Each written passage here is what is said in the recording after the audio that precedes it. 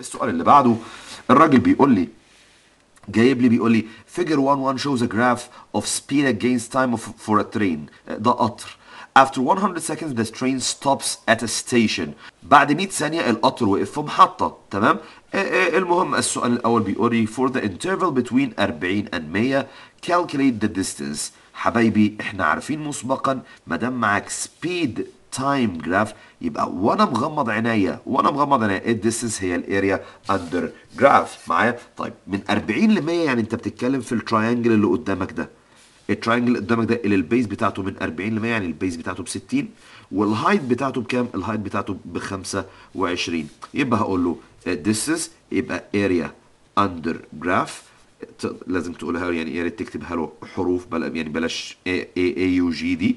تمام. يبقى هاف بيز تايمز الهايت اللي هو معناه هاف البيز بتاعتي اللي هي 60 اللي هي من 40 ل 100 الهايت بتاعي اللي هو 25. يعني الكلام ده احنا لو حسبناه هيطلع 750 متر. دي اجابه السؤال اي من السؤال بي.